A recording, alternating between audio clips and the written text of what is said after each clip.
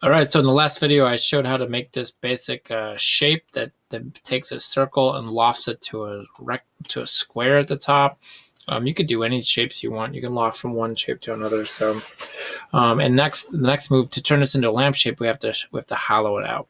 Okay, so to do that, we're going to use the shell tool. The shell tool is this tool right here called the shell tool. And if you click on the bottom, you can shell it out, and then that thickness, that thickness is not very thick. 0.1 inch is not very big, so I might make it a little bigger depending on what you want. You can say good, something like that. And then, typically lampshades I'm missing this part too, so I think you can just shell that out again.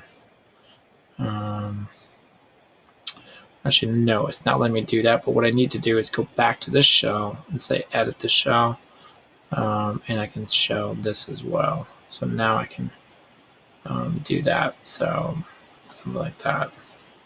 So to do that all in one move, let me delete that all and just show that again. So just delete it.